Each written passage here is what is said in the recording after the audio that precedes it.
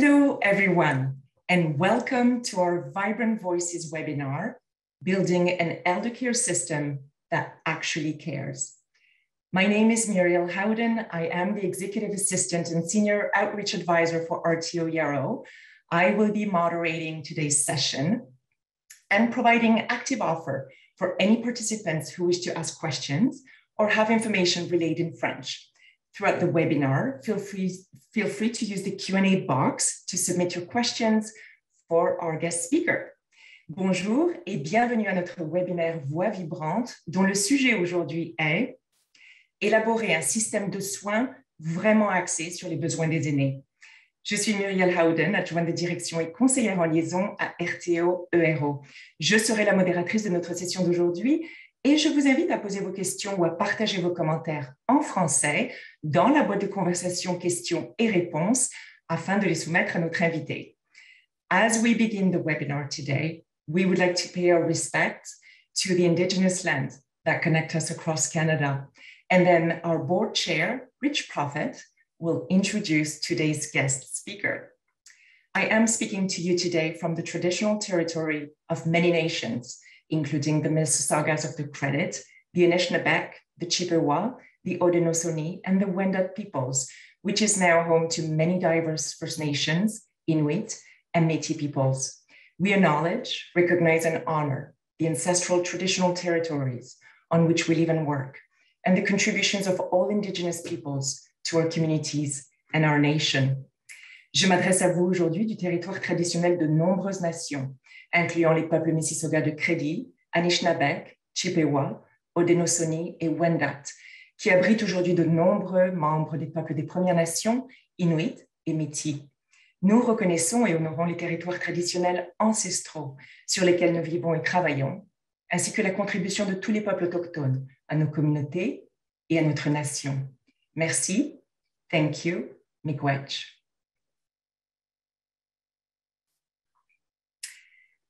And now to Rich. I will let Rich introduce our guest speaker today. Thank you, Muriel. Hello, my name is Rich Prophet. I'm chair of the board of directors at rtoero, and I want to thank you for joining us today. rtoero is a bilingual, trusted voice on healthy, active living in the retirement journey.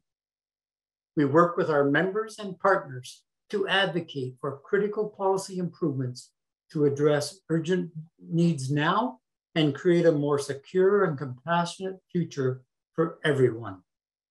Our three key advocacy issues are senior strategy, also geriatric healthcare, which also may be known as physical and mental health of older adults, and environmental stewardship. I am delighted to introduce our special guest speaker for today's webinar. André Picard is a nationally recognized health reporter and columnist for the Globe and Mail, where he has been a staff writer since 1987. Mr. Picard is also the author of 5 best-selling books, and his new book, Neglected No More: The Urgent Need to Improve the Lives of Canada's Elders in the Wake of a Pandemic, is available now for pre-order. As one of Canada's top health and public policy observers and commentators, he truly is an expert on this topic. I know we're all looking forward to his presentation, and I will now turn it back to our moderator, Muriel Howden, to start the webinar. Muriel? Thank you so much, Rich. I would like to remind you quickly to submit your questions in English or French using the Q&A box. Note that the chat box is not monitored, so make sure you use the Q&A box. Je vous rappelle de soumettre vos questions en anglais ou en français dans la boîte à questions et réponses. And now let's begin. Mr. Picard, the floor is yours. Merci beaucoup, Muriel. And thank you for that very kind introduction and for the invitation today to this great audience. Today, I want to talk about an issue that should preoccupy all of us of a certain age, and you might be able to tell from my hair color that I fit in that demographic. And that question is, where and how do we want to live as we age? This is one of the key questions of our time in an aging society. So to do so, I'm going to use what happened in care facilities during COVID-19 as a launching off point. But mostly I'm not going to talk about COVID. We talk about that a little too much in our daily lives. I'm going to speak mostly about the philosophical and political failings that allowed this carnage to happen. And of course, I want to talk about solutions. I'm going to be relatively brief. I'm going to make some opening comments, but I'm told you're a very engaged audience, that you like to ask tough questions like you did when you were in the classroom. So I'm going to leave a lot of time for interaction. And unlike when maybe I was a high school student, this time I've done my homework, I'm prepared, so I'm ready for any questions you're ready to throw my way. Évidemment, je suis content de répondre à vos questions en français aussi, mais mes commentaires vont être surtout en anglais pour commencer. Now, I saw two polls recently. One said that 90% of Canadians never wanted to go into a long-term care facility. In the other poll, it was only 85%. Now, these numbers are no surprise, especially given the carnage that happened during COVID-19. People were leery about long-term care before the pandemic, and now they're downright frightened. We've had about 27,250 pandemic deaths in Canada to date, and more than 18,000 of those have occurred in long-term care homes and retirement homes, so in congregate settings. Worse, the numbers are horrifying, but even worse is the way people died. Often abandoned, neglected, starving, dehydrated, wallowing in their own urine and feces. There's an article in today's Globe and Mail about an inquiry taking place at the Héron nursing home, which talks about these things. The first chapter of my book is all about Héron, but it's only one example. Only, and I use that term loosely, only 51 people died in that home. In many other homes, there were more than 100 deaths. About 40% of residents in many homes died. This is just carnage on a mass scale.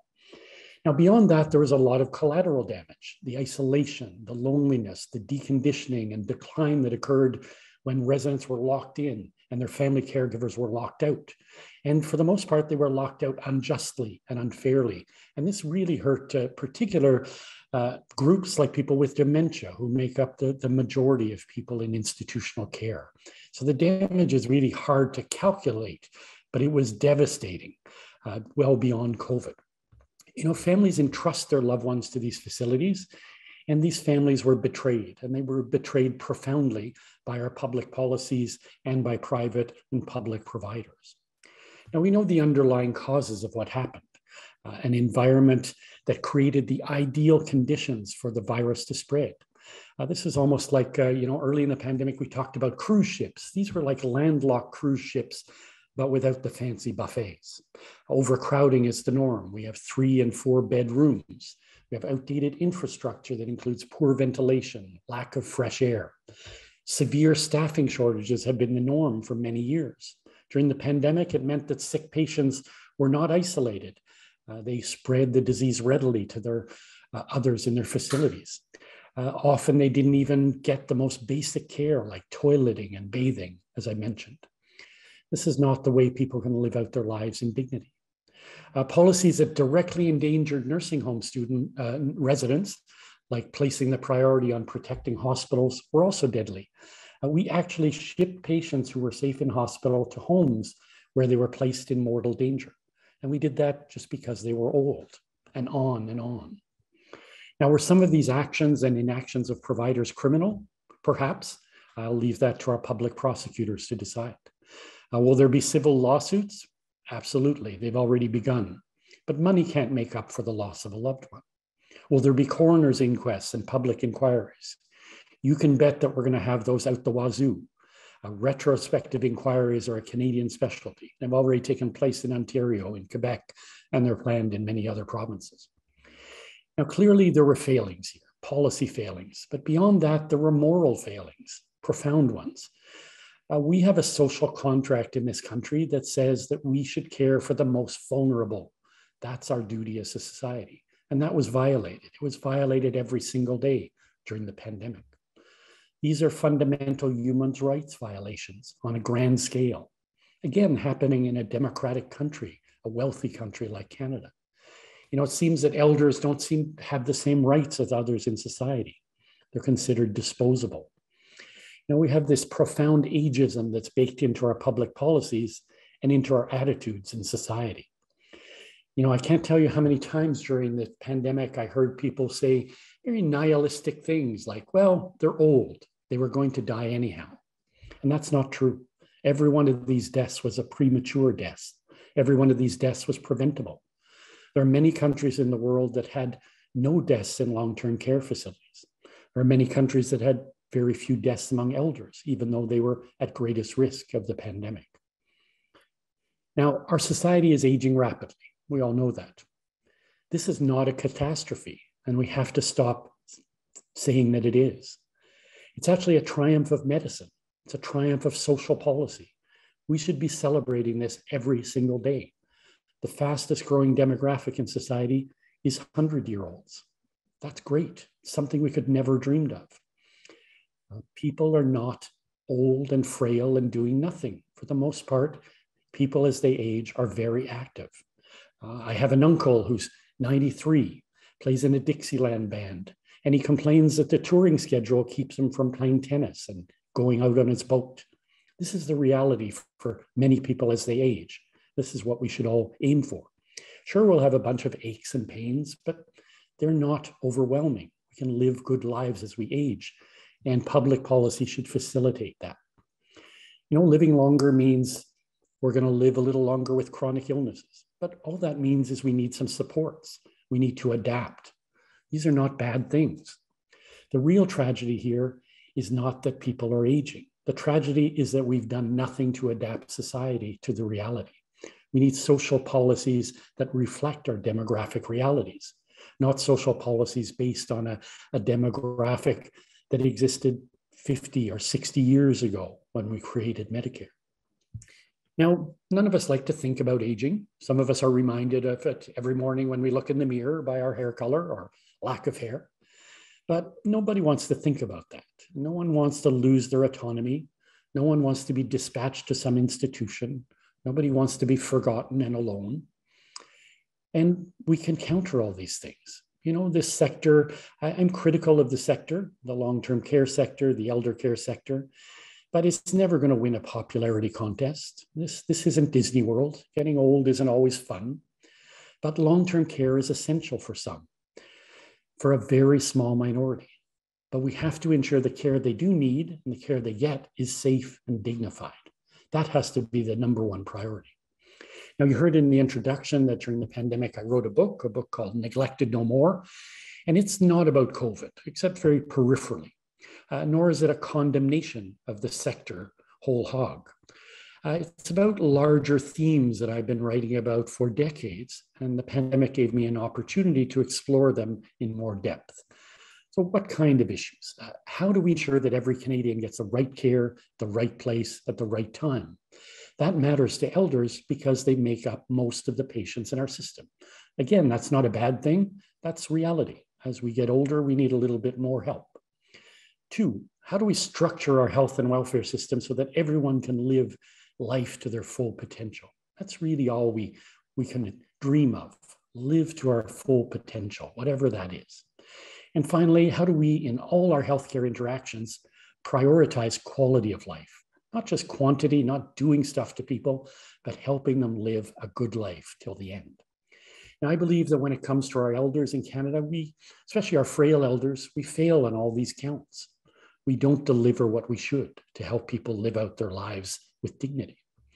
The generation that gave us our beloved Medicare system, that's the generation that is dying in our long-term care homes. They've been forsaken by Medicare, by the social safety net. Now, unfortunately, this isn't news.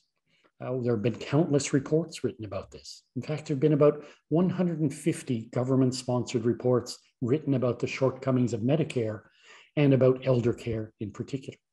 Now, all these reports have the same conclusion I have in my book, unsurprisingly.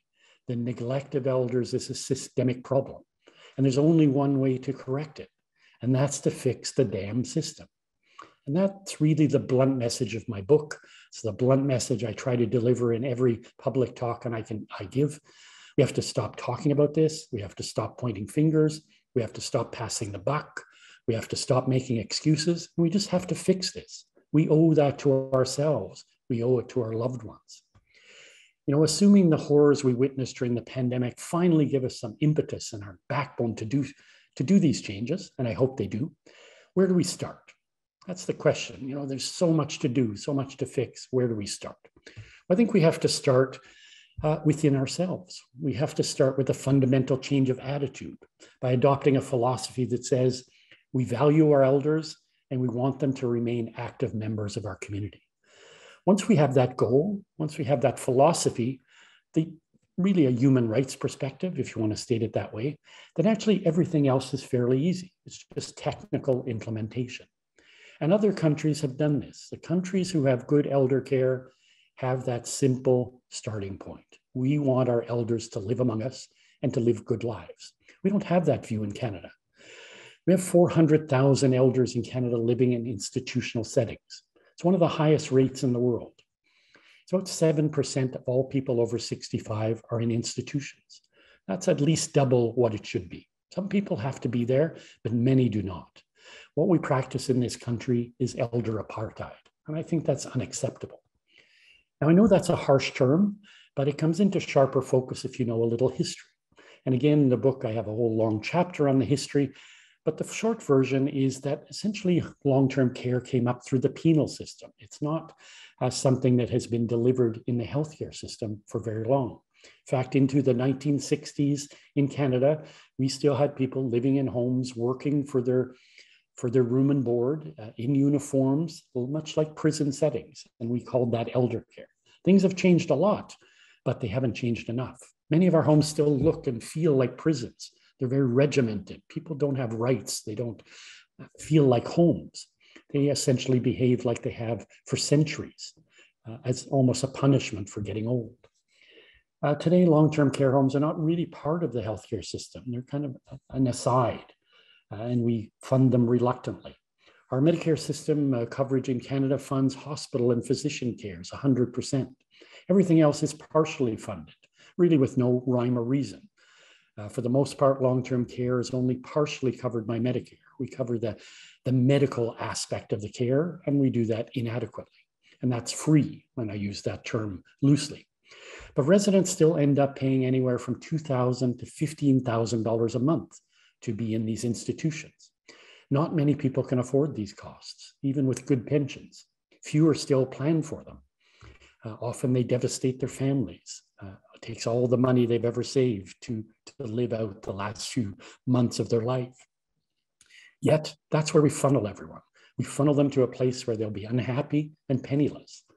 You know, what kind of public policy is that? The default setting in society should not be that you go off to an institution when your health begins to decline. The default setting should be that we want you to stay in your home as long as possible. We want you to remain an active member of the community as long as humanly possible. And we'll only send you to an institutional setting as a last resort if it's needed to protect you. And practically, what does that mean? Practically, it means we have to shift some spending from long-term care to home care. It also means investing in community supports, affordable housing for elders, meals on wheels, respite care, having people shovel your walk. All these little things send people to institutions, and they're easily fixable in the community. In fact, the biggest gap in elder care is in community supports. You know, I mentioned a few minutes ago, 93% of our elders live in the community, but many of them struggle to get basic supports, like just getting the sidewalk shoveled, help with their groceries. All this is so easily solvable. Again, I'm not suggesting we don't need care homes or congregate settings. We do, but they should be a last resort, and they should be built purposefully. As you know, the majority of residents of long-term care are living with dementia, but very few facilities are actually designed for their needs. You know, outdoor spaces to wander safely, for example, are essential. And homes should always be, well, home-like. You know, we have these 200 and 300 bed behemoths across Canada, and that's not right. That's not how people want to live, especially if they've lived in their homes their whole lives. Care homes should be integrated into the community as well. Ideally, they should be paired with other facilities. They should be beside daycares, daycares and schools. We should see elders every day. They shouldn't be invisible. You know, countries that do this well, children interact with elders every single day. And we have to stop pretending that old people only want to spend time with other old people. It's not true. There's a lot to fix. I could go on and on. So where do we start? You know, I talked about changing a philosophy, and that's important, but then we have to do the real practical stuff. And I think we have to begin where the biggest problem exists, and that's staffing. You know, healthcare is a people business like education, and we need sufficient number of people to provide care. And we underinvest in people in Canada. There's a lot of clamoring for standards of care, essentially guaranteeing 4 hours of hands-on care daily. That's a good starting point. We don't do that now. We deliver less than 3 hours of hands-on care to people. Then we have to talk about staffing ratios. What's the right mix of staff? Probably about 55% personal support workers, 25% RPNs, 20% RNs. So you need to get that nursing care aid balance right. Now, I wish these things weren't necessary. I didn't wish we didn't have to spell them out in legislation. Again, in countries that do this well, they don't have to. They just do the right thing. But standards are a good starting point for fixing the system. I mentioned infrastructure not too long ago. We have to get rid of those wardrooms that look like prisons. You know, 3 and 4 people to a room. That's not how to live with dignity as an elder. Money's also a big question. We absolutely need to invest more because we've neglected this sector for decades. But we don't necessarily need a dramatic amount more than other sectors. In the recent budget, the government announced $30 billion for safe, affordable childcare. I think that's a wonderful initiative, good for society, especially good for working women. But there's no reason we shouldn't be making similar investments for safe, affordable elder care. There's actually more women in this country that care for their elderly parents and in-laws than care for children. They need the support and they need the relief as well. I don't know how much money is needed. There have been estimates of, we spend about $35 billion on elder care now. There have been estimates we could easily spend double that. But it's not all about money. It's about changing the attitude, changing how we spend. You know, getting value for money matters just as much as how much we spend. Now, I want to wrap up because I'm looking forward to your questions, but the final thing I want to talk about is, you know, the need to reform the system more broadly. This is just one example of how we have to make our health system more reflective of the needs of society. And again, healthcare is all about older people and they're meeting their needs. Long-term care is just one part of it. But ultimately, as I said, it's about people, about respecting their rights and their beliefs, our obligations to them. And we have many obligations that we're not fulfilling. You know, during the pandemic, patient-centered care is something we talk a lot about, but it really took it on the neck. You know, we have to give patients and consumers a voice. We have to give it back to them. If we had, we wouldn't have locked out people the way we did and made people suffer of isolation and loneliness. There are literally people who died of loneliness during this pandemic. There's no question about it. People also need choice. They need real choice about where they live out their final years, about how they live them out. They don't just need care, but they need quality care. They need dignified care. And all of this is possible. And all of this has to be a priority. And again, once you put the emphasis on quality, everything else pretty well falls into place. And finally, just a few last words on innovation. You know, as you can tell from my brief comments, my book is a sometimes harsh condemnation of the care we provide to our elders. And it should be. But I think it's ultimately a hopeful book because I stress that not only do we know all the problems, and I've elaborated some of them, but we know exactly how to fix them. We know all the solutions. We've partially implemented the solutions all over. We have fabulous care homes. We just have to scale up our successes. We have to stop repeating our failures. You know, elder care, like healthcare, is provided on a spectrum. Yes, there are some terrible homes, the errons of the world that we're looking at in inquiries, but there are also a lot of good ones too. And I should note in passing, way too many mediocre ones. But every problem we have has been resolved over and over again. We've done it in pilot projects. We've done it on a small scale. We have to scale up our successes more broadly. Now, during my book tour, which was virtual, by the way, like everyone else, I haven't traveled much. But during this virtual book tour, I participated in many, many call-in shows and public forums. I always requested that the same question be asked. The same question I asked you at the beginning of my talk. Where and how do you want to live as you age? The answers I got were overwhelmingly similar everywhere in the country, in every age group, in every economic group. And that gives me hope. People all want the same thing. They know what they want to do. Everyone wants to remain in the community. Everyone wants to remain in their homes as long as possible. You know, the expression, there's no place like home, is one that people take quite literally, one we should respect. To the broader question, how do you want to live as you age? The answer can be summarized in 3 words.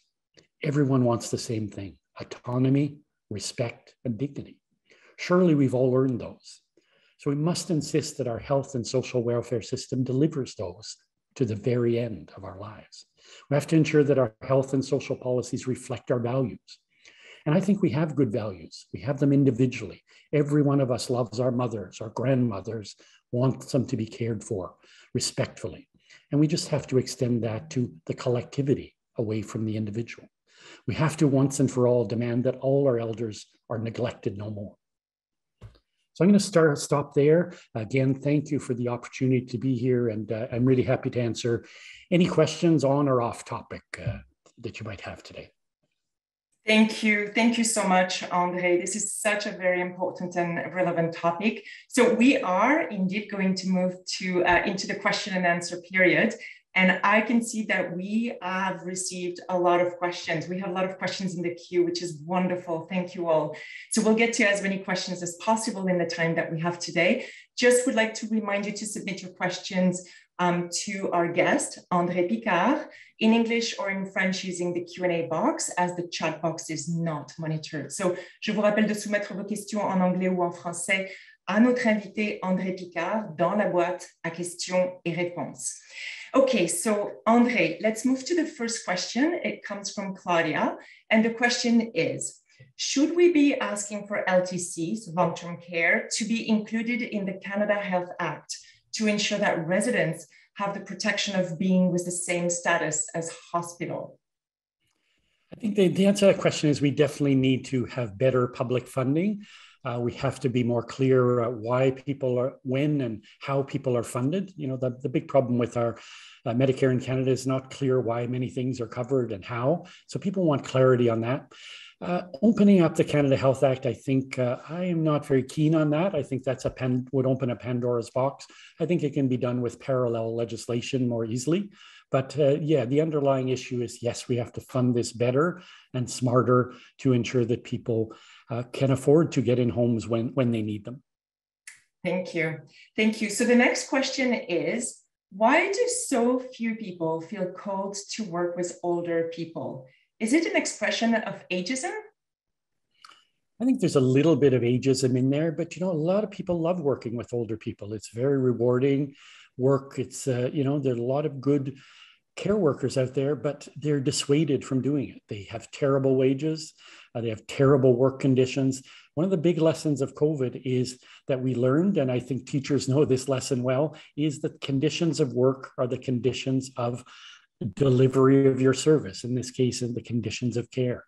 So if you mistreat your workers, whether it's in schools or in hospitals or long-term care homes, if you mistreat your workers, they're not going to deliver a good service. It's not possible. You have to start and finish with treating workers well, and that's reflected in the care. So the way to get more people working with older people is to pay them a decent wage, to give them benefits, to respect them, and we do the exact opposite. There's a hierarchy in healthcare about, you know, where you work. A hospital is the ideal, and you get paid more and you get better benefits, and then you move into long-term care and you get a lot less pay and a lot less, you don't get full-time work, and then home care is the bottom of the barrel. You have to scramble to stick together a whole bunch of short-term contracts. So we have to have equity across the board. Every nurse, every personal support worker should be paid the same, regardless of where they work. And that would resolve a lot of these problems almost overnight, because a lot of people would love to get out of the hospital and work with people in their homes, work in care homes. specifically, but it's too big of a personal sacrifice, giving up half your salary.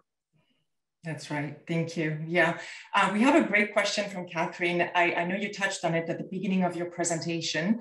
Which countries did not experience the COVID tragedy amongst their elders? But more importantly, what do you attribute this, or to what do you attribute this? I think the simple answer is, the best way to protect the most vulnerable in society is not to have circulating virus. So the countries where elders did best are places like Taiwan and Australia and New Zealand, places where there was very little COVID to begin with. If there's a virus circulating, we know that older people, frail elders, are going to die. That's unquestionable. They just have lesser protection from their immune systems. They're more vulnerable to viruses. So I've been writing about COVID now since January 2020, and that's been my constant refrain. You control spread in the community and you protect those greatest risk. The other part of it is, it's not just that's part of it, but the other way to protect elders is having good labor policies. So in Canada, we have one of the highest rates of death in long-term care.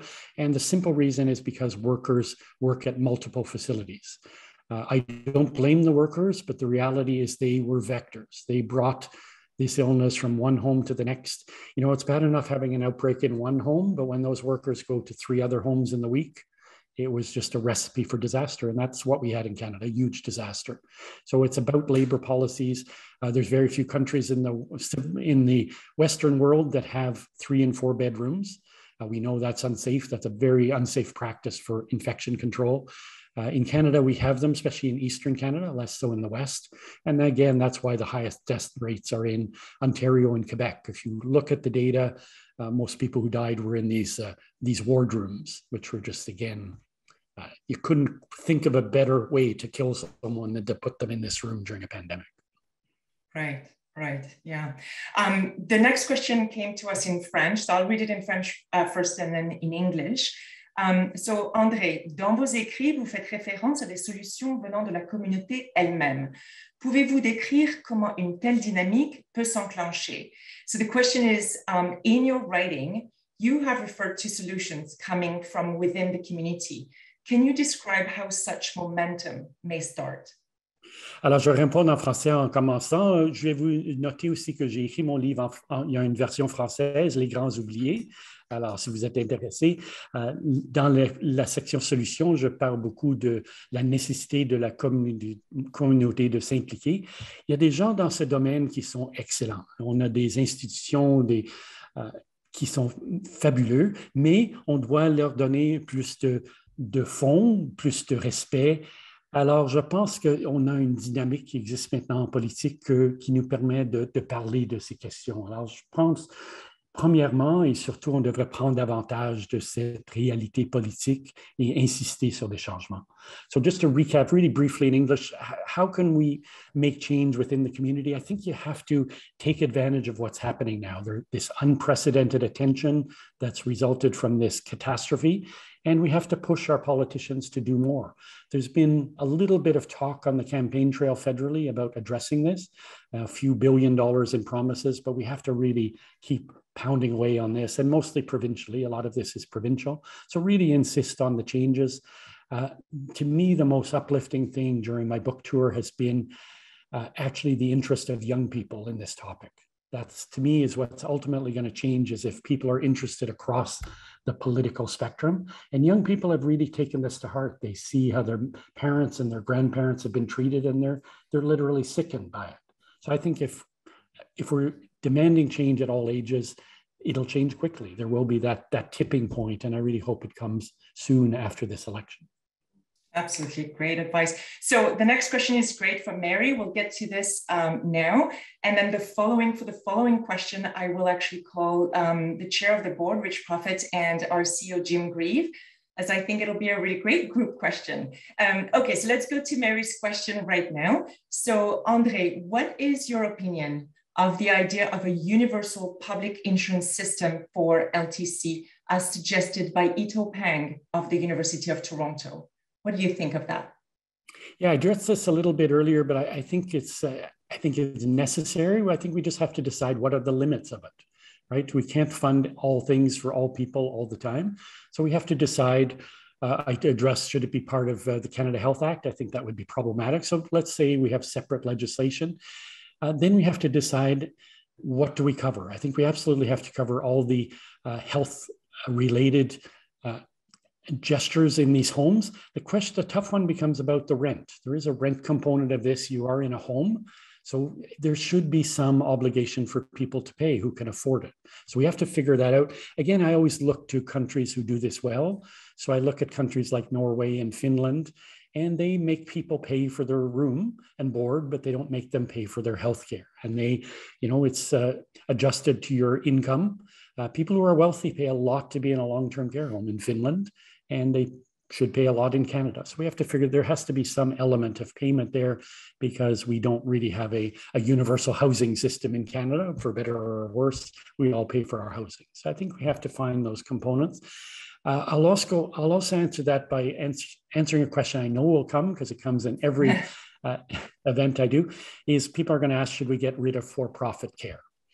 And my answer to that doesn't please everyone, but I don't think that's a priority. I think it's problematic. I don't think we need private for-profit care, but I don't think if we got rid of it overnight, it would have changed anything. Quebec has very little private care, and it has the worst outcomes for COVID. So there are much more fundamental things in ownership. The other thing about private public is there was a good report in Ontario about this that had a really great solution, and one that I agree with. It said that there should be no profit in care. So the care element should always be delivered by not-for-profits, by government institutions. And who owns the building, who collects the rent? I don't care about that. That can be for profit. It should be regulated. It should be legislated, but I don't care. One of the big problems in our long-term care sector right now is we have real estate companies who are forced to deliver care, and they don't want to. They don't make money off care. They don't like doing it. They shouldn't be doing it. They like the real estate component. They make a lot of money off that. We'll let them do it. And we have to really, I think, separate those two components. And that, to me, deals with the for-profit element that bothers a lot of people. That is such an interesting point. Thank you. So for the next question, we're going to make it a group answer, but I'm going to call on to Rich Puffett, the chair of the board, and Jim Grieve, our CEO. So let me read the question first. Can you think of a possible champion, whether a person or a group, that could successfully influence Canadians and the government to stop neglecting the healthcare needs of older Canadians? So, Rich, do you want to take that on first? Certainly, Muriel. I think what we've seen, something like this, a champion in British Columbia. They also have one, I believe, in Nova Scotia.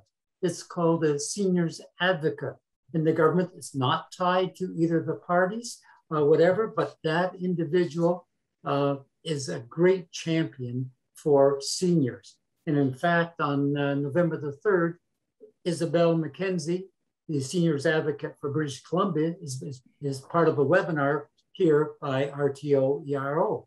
That's one thing. And obviously, we've been advocating for a seniors advocate in Ontario as well. Another great champion, we're advocating for a UN convention on the rights of older people. This is very necessary. We see that as rights for students. We've seen it rights for various groups, but there aren't any for elder people, because I think André indicated almost before that sometimes we've seen the seniors being warehoused in institutions. And what we want the senior advocate to do would be to recommend that education take place, rather than spending billions and billions of dollars on institutions, which makes the government look good, but spend that on educating seniors so they can stay in their own residence, as André has indicated for the 90% that do wish to remain in their home as long as they possibly can. As I said, we ourselves, the National Institute on Aging, we partnered with them, and we're having research. Two interns are doing research on seniors. And in fact, they're going to be reporting to the Fall Forum. And those are some of the champions, and I know Jim has more to add to that. Well, it's a fantastic question. I can't wait to hear André answer this one because, first of all, I'm not going to give you a name. I don't have a name of a particular person who would be the champion. That said, we're a country supposedly, advanced and looking forward all the time, with a decent healthcare system that is universal. We don't have a pharmacare system that is available across the country, and we don't have a national senior strategy. So it strikes me, and these are major planks in our advocacy these days. This whole business of not having a senior strategy is one of the fundamental problems. Why we can't name a nonpartisan key champion other than André Picard, who would be fantastic, to head this up. But it can't be political. It has to be, an advocate who has sway and who has purchase across the country. Just before we came on, I just realized that, the auditor has had a look at one of the province's transfer spending or transfer payments and is underspent by $2.3 billion of pandemic transfer money. Well, how is that possible? How is that a way to stand up and be counted as a political entity in a province where we've had rather staggering numbers of people pass away during the pandemic, and yet not spend the monies that are sent? So it's not a federal government issue. It's not a provincial government issue. It's an all governmental issue. But we need someone with an awful lot more sway. And we certainly need a plan. A national senior strategy would be a decent plan. Where is it? André, your take on this? Well, those are very good suggestions. I can hardly do better, but I would just, I would urge people to, if they have the chance to listen to Isabel McKenzie. She's the seniors advocate in BC. In my book, I say every province should have a seniors advocate. I say she is the one person who's changed elder care for the better in this country more than anyone. So she really listened to her. She has a lot of wisdom to share. Beyond that, I would say, I think in governments, we have to have ministers for seniors that are not just junior ministries, that have to actually oversee the delivery of care to seniors broadly. In a province like Ontario, for example, seniors care is spread over 5 different ministries. So no one is responsible. Everyone passes the buck. We need someone with clout in cabinet. This is a really important demographic, and that cabinet post should have clout, and it doesn't. And the final thing I'll say is, I think the single most important thing is we should all be our own advocates. That's really what will change things. If every individual takes interest in this, especially when we're relatively young and relatively healthy, we should all be fighting now to ensure that we're going to get decent care when we need it. When you need it, it's too late, unfortunately. You're in crisis. There's a lot of demands on your time and you just can't advocate. So take advantage now, get your grandchildren and your children involved because they're going to benefit from it if you get good care. This is amazing, André. And actually, rtoero is all about advocacy. So it's such a really, really good point.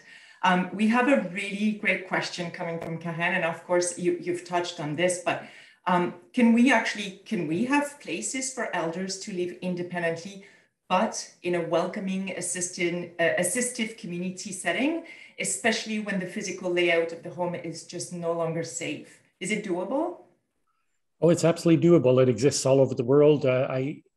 In a chapter of my book, I look at long-term care facilities or elder care around the world. And the one I single out as really the gold standard is Denmark.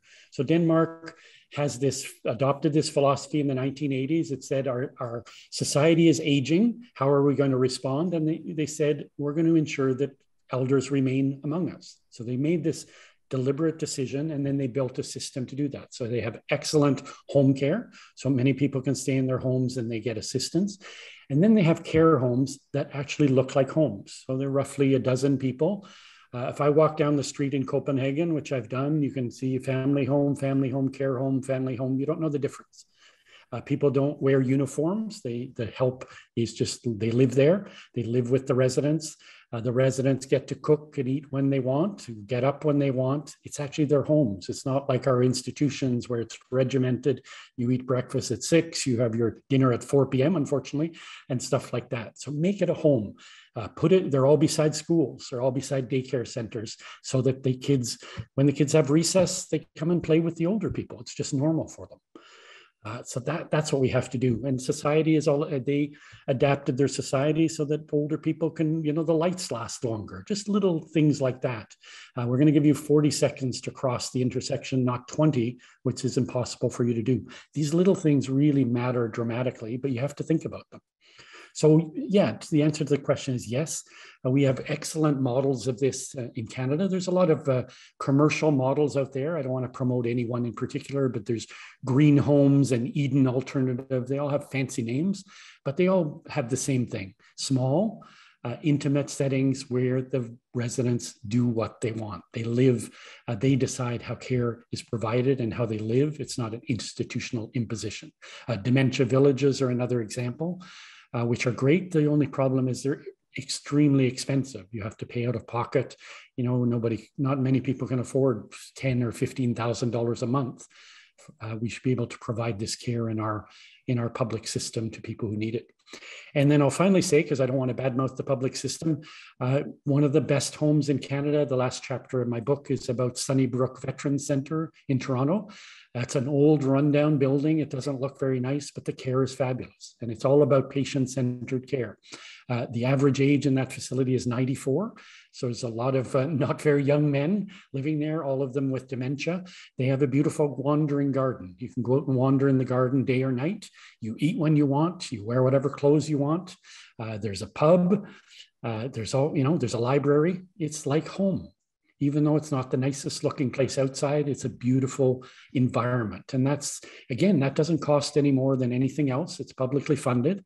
And we took really good care of our veterans, but we've stopped doing that. And the point I make at the end of my book is if it's good enough for veterans, they deserve good treatment, but so does everyone else. That's how we should treat all our elders, the way people are treated at Sunnybrook. That's amazing, André. I actually think you kind of partially or maybe fully responded to the next question, but I'm still going to read it because it came in French. But I know you definitely touched on this when you talked about this place in Toronto and of course Denmark. So the question is from Jean. Pouvez-vous élaborer sur les modèles dans les pays qui ont réussi à bien traiter leurs aînés? So could you please elaborate on models in countries that have actually managed to treat their elders or their seniors well, right? Oui, il y a beaucoup de modèles différents, un peu de différence, mais les traits fondamentaux sont que les institutions sont petites, les gens vivent comme ils veulent, ils mangent comme ils veulent, ils se relèvent avec l'heure qu'ils veulent. Le staff ne porte pas d'uniforme, ce n'est pas une prison, c'est une maison et c'est intégré dans la communauté, à côté d'une école, d'un CPE, etc. Alors vraiment, la philosophie, c'est le plus important, pas l'infrastructure. Mais cette idée de CHSLD avec 200, 300 lits, c'est impensable dans des pays comme le Danemark, la Finlande, la Norvège. C'est des petites institutions. En Finlande, c'est la loi que tout le monde devait avoir accès à l'extérieur, que la lumière naturelle est un droit pour tout le monde. Alors, des petits changements comme ça sont très essentiels à une vie, vivre notre vie en dignité jusqu'à la fin. Fantastic. Thank you so much, André. Next question from Janice. I am sure you've heard this question many, many times. What suggestions, André, do you have to get governments to act versus just talk? Well, I think we just have to, you just have to, I believe in kind of the water torture test. You have to just keep hammering away at it over and over.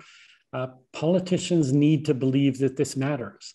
I think one of the great impediments to not fixing elder care, something we've known for decades needs to be fixed, is that people don't make it a ballot box issue. They complain about it and they rail about it and they're mad about it. But when they go to the ballot box, as they're going to do next Monday, they kind of hold their nose and say, oh, well, I'm going to vote on the economy or whatever. People very rarely vote on healthcare. And if they did, politicians would pay attention a lot more quickly. But I think there is I think there's the willingness to address this, and we just have to individually and collectively just keep hammering away at it. The time is right. We saw this $30 billion investment in childcare, and I think there's an almost equal willingness to do so in elder care. We just have to get across the way working women have done very well, as have convinced governments that, listen, you got to fix things or you're not going to get our vote. That's why we got a childcare program, and they can do the same for elder care, because as I mentioned, there's just as many people, and I say women because it's the vast majority, that's, to be honest, there are some men who do care, but it's very much falls on the shoulders of women, like childcare, and we need to help them out. They need respite. It destroys their careers. It's bad for the economy. We really need, there are many economic benefits for this.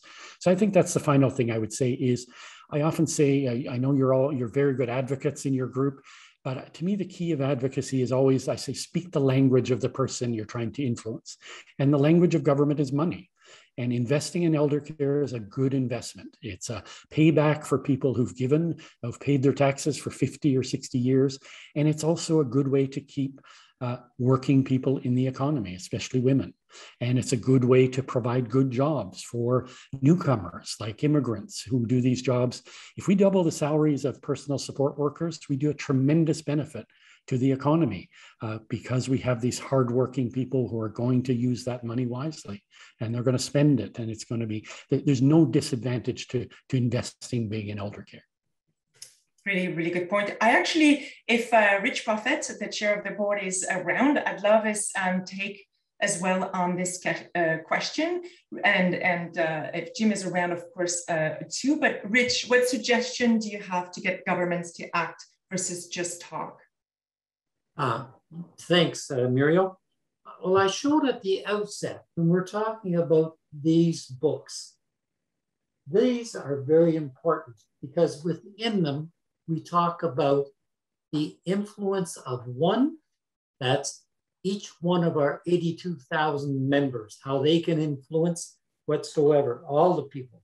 They can influence legislation, they can influence in the vote, but there's the power of many as well. Each of the 51 districts that we have across Canada, they can greatly influence because even though I didn't say it or I didn't hear it said, the greatest champion that we have is each one of our 82,000 members.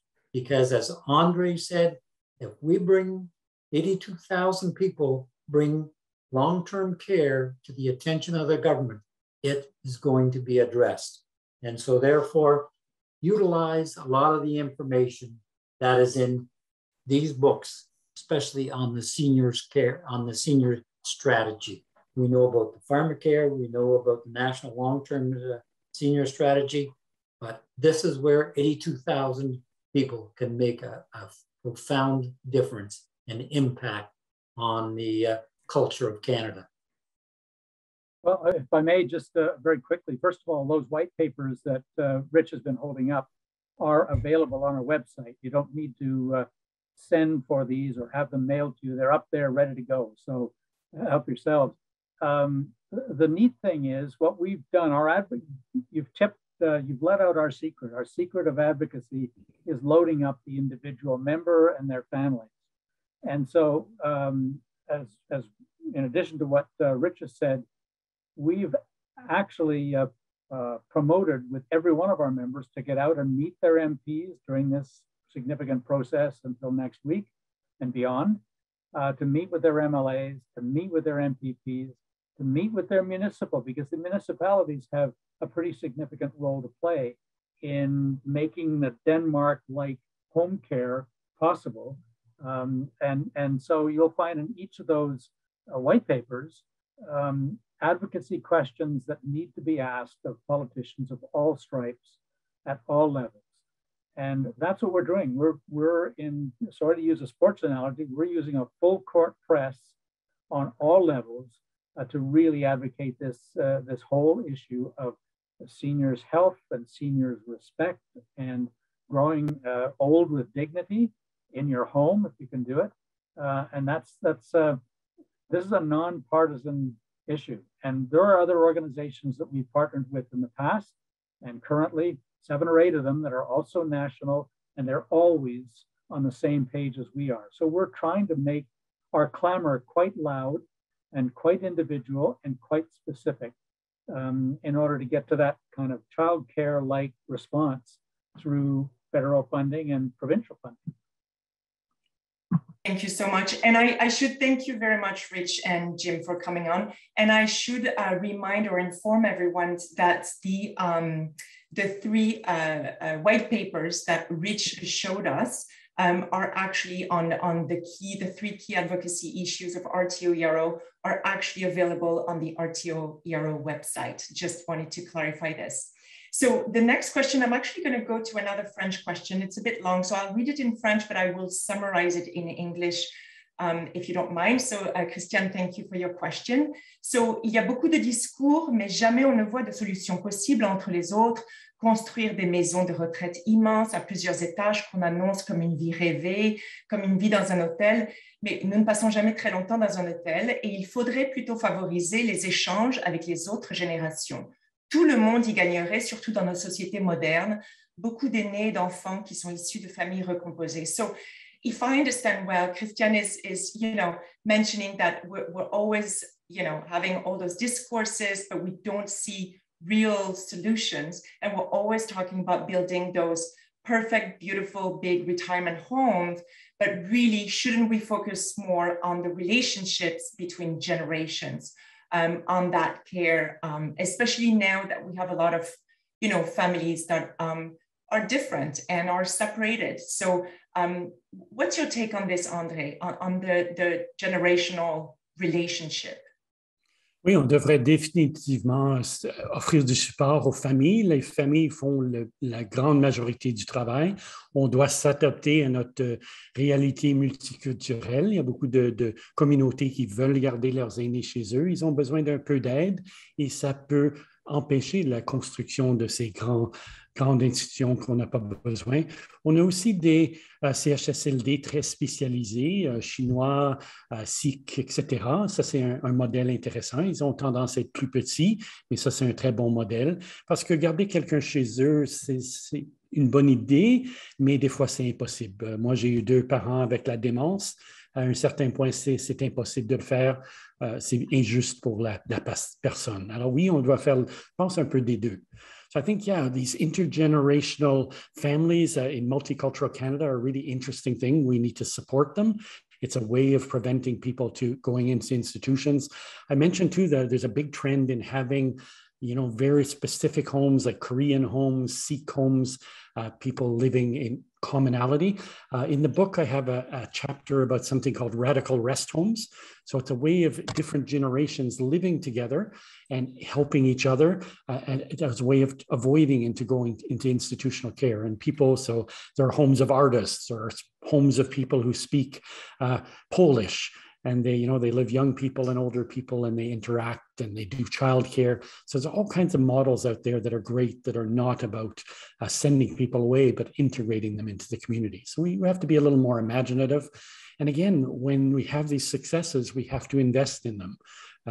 It can't be all about building these large homes, as the question asked. Politicians love to cut ribbons. So they're a little less keen to invest in these other things, but the other ones are much more efficient and cost effective. That's great. Thank you. We have a great question coming up from Joyce. She says, how do we find which LTC facilities in our town are oriented towards dignified home-like environments and care rather than institutional efficient operations? Are they lists that give ratings to the various aspects of life in these places, like such as staff ratios, food preparation, socialization, etc.? Do you know any of that? Yeah, that's a really good question and an important issue. I talk about it in the book, how it's really impossible to get good information. And as I mentioned earlier, almost all these decisions happen in a time of crisis. You don't want to think about this thing. Finally, if one day your mother falls, she breaks her hip, she can't go back home, and you make these decisions in a panic, which is the worst way to make them. So again, I urge people, do this research now when you're young and when you're healthy, and be ready. And that will make a world of difference. Because our wait lists are so long, there's 34,000 people on the wait list in Ontario alone for a place in long-term care. You often don't get a lot of choice. You're told you can have a place in this bed 100 kilometers from your home, and you have 24 hours to decide. And if you don't, you go to the bottom of the list again, and you might wait another year. Those are impossible decisions to make that people shouldn't have to make. So unfortunately, there is very little information. Some provinces are better. For example, Alberta, it's fairly easy to get information on homes, but they won't tell you anything about private homes. They'll only tell you about the public ones. And that's not a way to do things. You have to be more open and give people options, whether they like them or not. There's a few groups that are forming to try and provide this information. And again, if we give them a little funding, it could go a long way with helping people. But yeah, really, really tough decisions. One of the big failings of our healthcare system, where do you get basic information to navigate what you need? And it's a big hole. Yeah, thank you. Great question about physicians from John. So is it an issue that there are many times more pediatricians than geriatric physicians when the demographic of 0 to 17-year-old is roughly the same size as 65 plus? Yeah, it's a really good example of how our public policies are illogical, that we do train many more pediatricians and geriatricians, and it makes no sense. Again, that's a policy that's existed since the 50s, and we just don't change it. And yeah, we have to change really fundamental things like that. We also have to make geriatrics more attractive. It shouldn't be a really low-paying job. It should be a jobs that people covet. And that's about changing societal attitudes as well. So yeah, it's a really good example of illogic in the system.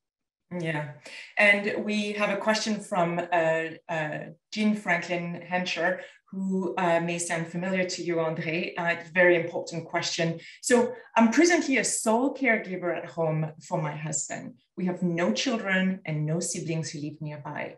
After 2 years of being constantly on duty, 24/7, I'm tired. And yes, I want to keep my husband at home as long as possible. So the question is, what could society do to help caregivers like me continue our important work?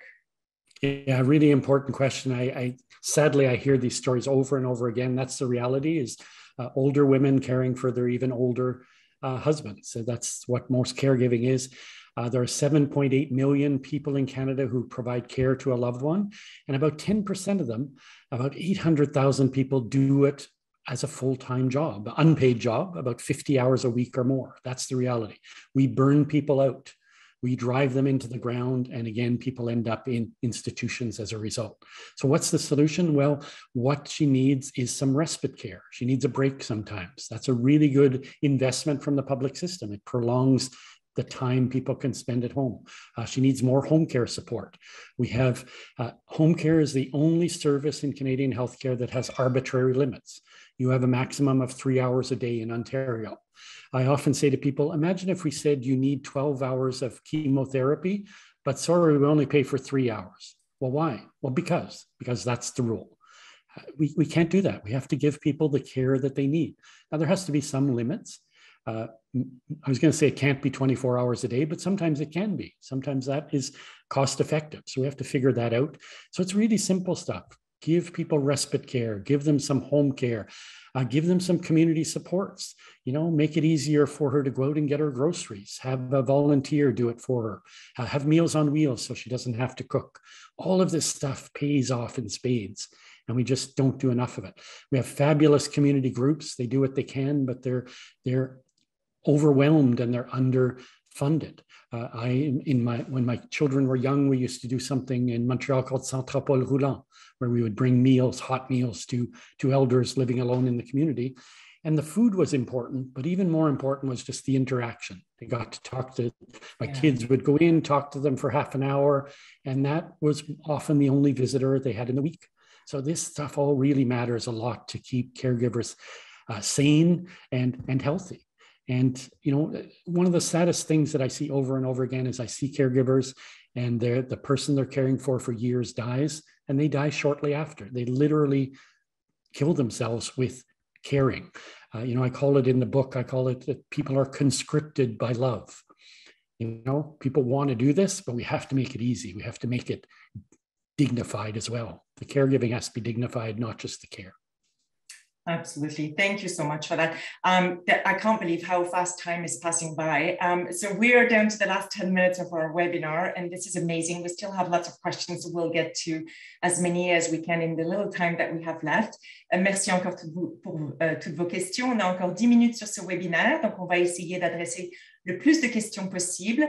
So the next one, André, is from Jerry. Are naturally occurring retirement communities, the NORC, part of the answer to the LTC problem, and why or why not? Yeah, so good question about NORCs. I do have a chapter in the book about them. So what they are, so if people who don't know, is if you travel around your cities, you'll notice that there are neighborhoods with lots of old people. People have just been living in their homes forever. And this is essentially a naturally occurring retirement community. So all these retirees live in the same area.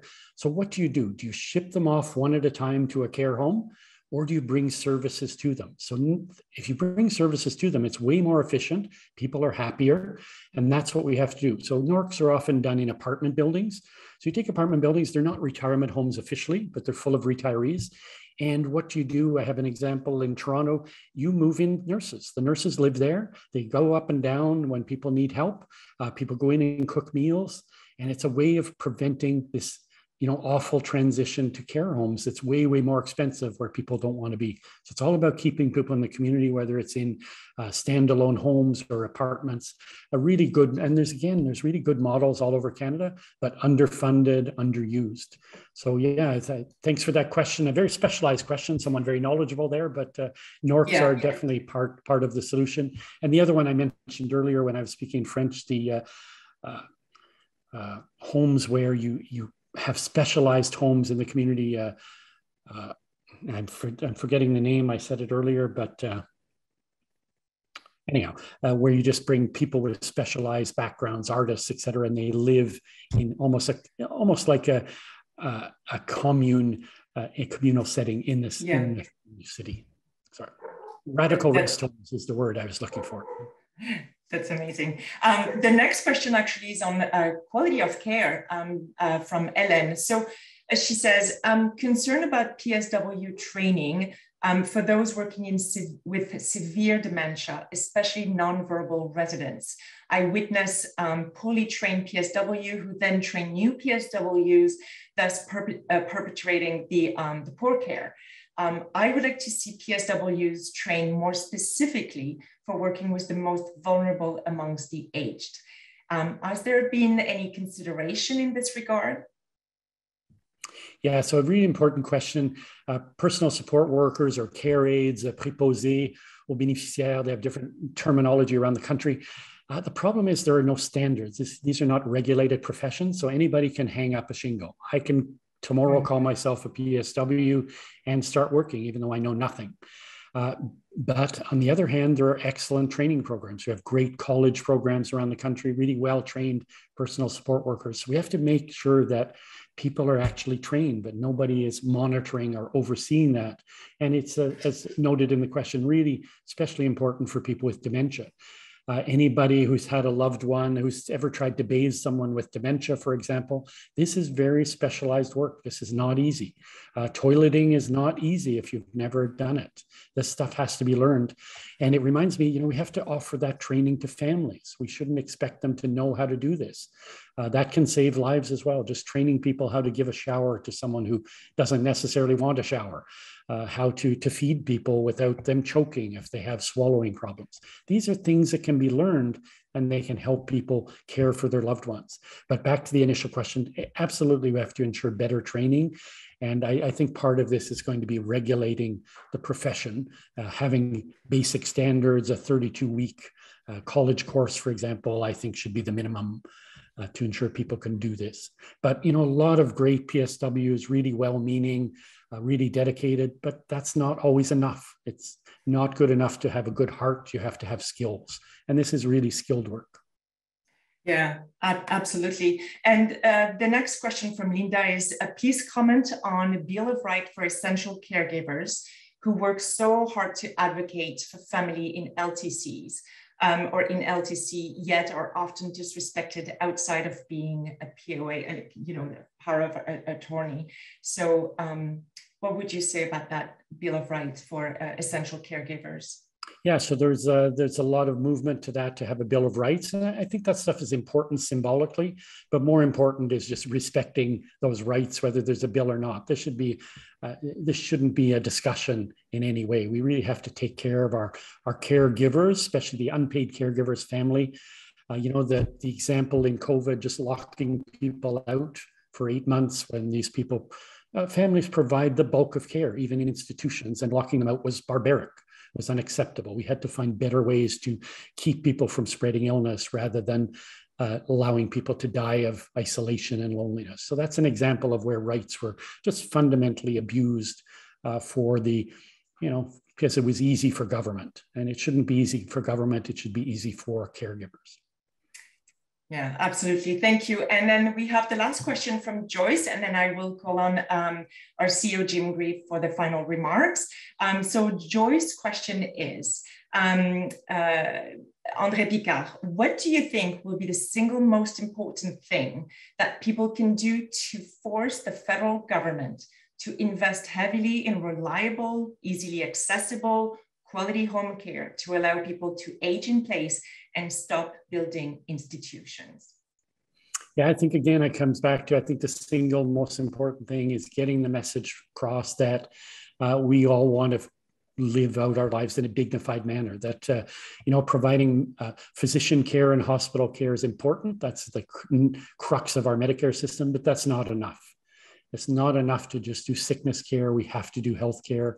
We have to let people live and die in dignity. And we just have to keep, as I said before, just hammer away at that. And we have to convince them and we have to make it a ballot issue. If people know you're going to vote on this, they'll do it.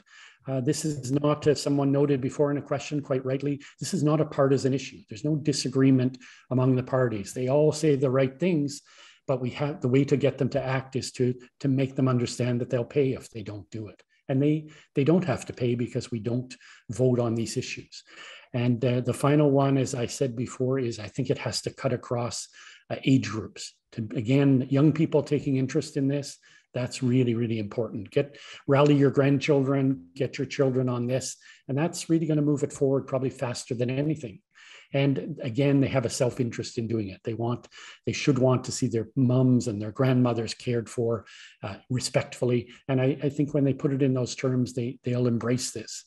And young people are really good at advocacy. They're much better than us older people. Thank you so much. Jim? Thank you, Muriel. And André, honestly, a huge thank you. We anticipated that you'd be fabulous.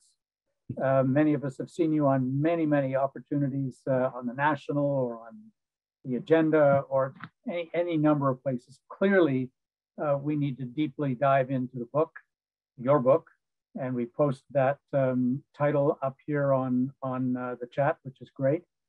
What a dynamic presentation. It's exactly what we thought we would get. And true to form, our members are not shy and retiring. They are quite engaged, particularly in this issue. And, part of the reason, we're 53 years old as an organization, but it's only in the last 4 years that we've said for 82,000 serious retirees who are active voters, actively engaged. And why aren't we taking this as an advocacy issue to heart? And we started that 4 years ago, and we're now regular presence on Queen's Park, in numbers of other provinces when they have election issues, and certainly on Capitol Hill. That is our effort to sort of pull together our membership and load them up with some of the facts and figures. We now can update those thanks to you, and really get their voice, individual voices, heard along with our collective voices. And we're prepared to do all kinds of things.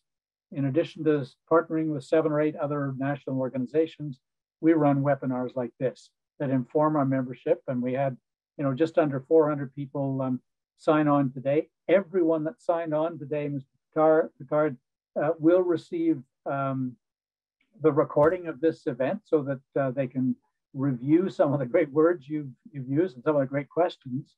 But also everybody who registered and was unable to make it will also get that. We don't let any stone go unturned. Thank you so much for what feels like an optimistic direction for long-term care. And the only way that's going to be sustained is if we pick this idea up and keep pushing forward, as you say, and following the money, which is so important in the elder care world at this point. So the recording will come. Everyone will get that. And I do deeply thank you for being a part of this, I think, transformational webinar. You know, for everyone listening and following the recording, I'd like to invite you to join our next Vibrant Voices webinar. It's October 13th, and it's Diana Beresford-Krager, and she is going to be speaking on one of our other issues, and that is environmental stewardship. And her topic is saving the forest, saving us. And honestly, it's just going to be quite another remarkable opportunity to dig into what personally we can do, each of us, to save this forest and save the environment. The other is on November 3rd, Isabel McKenzie. You've heard her name a number of times today, the seniors advocate for the province of British Columbia, very articulate, just like Mr. Picard, and Dr. Carrie Lee Cassidy, a professor of geriatric psychiatry at Dalhousie University in Nova Scotia.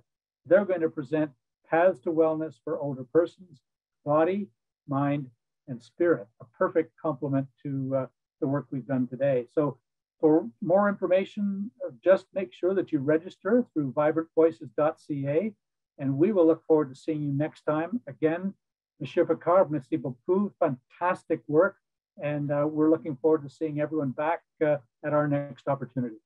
Farewell. Au revoir.